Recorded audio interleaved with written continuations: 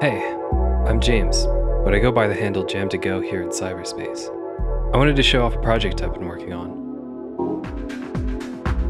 It's an RPG racing game called Kitten. You play as Happy, a flying cat. Say hi, Happy. Happy is a down-on-their-luck racing cat. They've been recruited by a mysterious hacker named Saber. She's tasked Happy to travel to sites in cyberspace to siphon ion energy. In return, she'll use some of that energy to upgrade Happy so that they can finally win a race. This is one of the first sites you'll visit in the game, an abandoned weather research station. The game is structured like an RPG, but the main gameplay is flying. One of the unique mechanics in the game is your width-height intersect sensing kinetic energy recovery system, or whiskers for short. You'll see your whiskers light up when you fly near anything. The closer and faster you fly to objects, the more uber boost you generate. You can also shift your state from solid to liquid, which changes your boost into slow motion.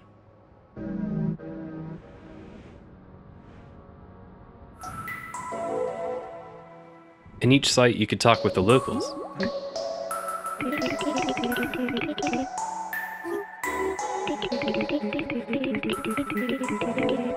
And race in circuits to siphon energy.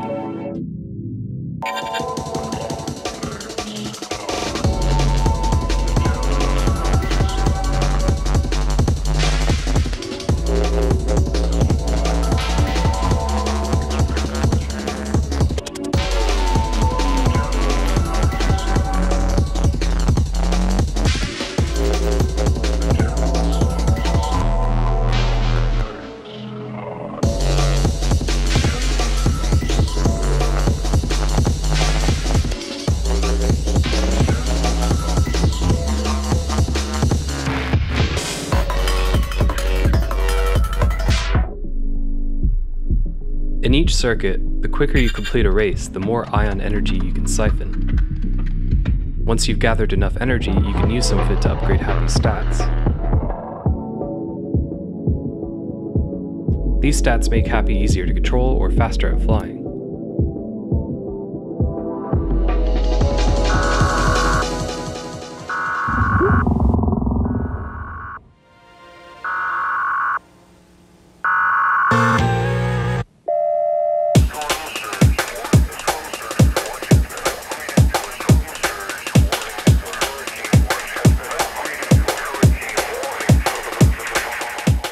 You'll also encounter boss fights in the game.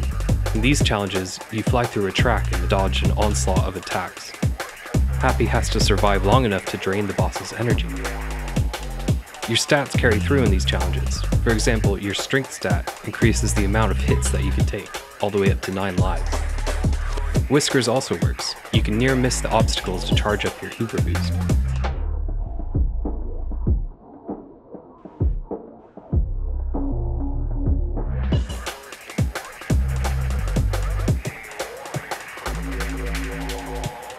Before each fight, you'll be able to choose a core to use against the boss. The default speed of the track uses Happy's core, but if you're up for a challenge, you can shift gears to a night core. This speeds up the track, making it way more difficult, but also allows you to siphon more energy if you complete it. If you're struggling and just want to get to the rest of the story, you can shift down to a day core, which slows the track at the cost of some energy.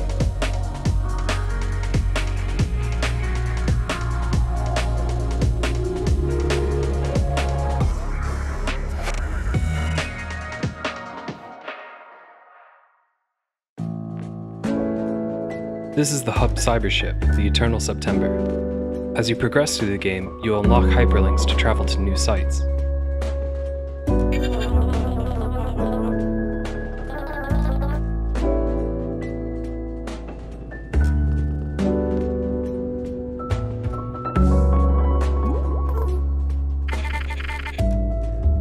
You can talk to Bella Lugacha to unlock new patterns, palettes, and hats for your cat.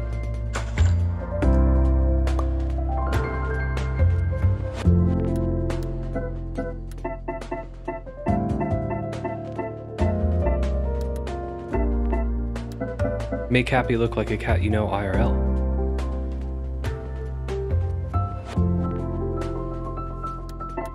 Or make them look like your old Sparkle Cat OC.